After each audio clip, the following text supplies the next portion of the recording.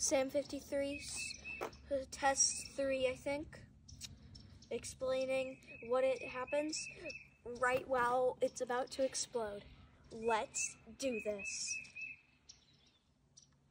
It's not fizzing. Okay.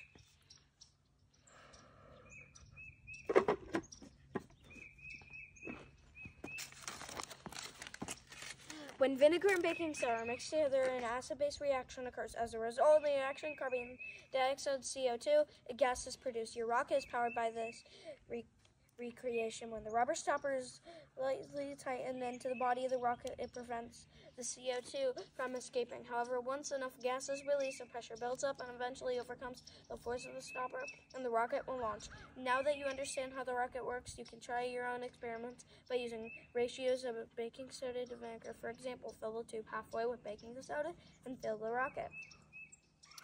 When instructed the amount of vinegar, does your rocket fly higher or lower? By experimenting with different ratios, how high can you get your rocket to launch? Okay, what is your ratio now? It is at full. Safety first.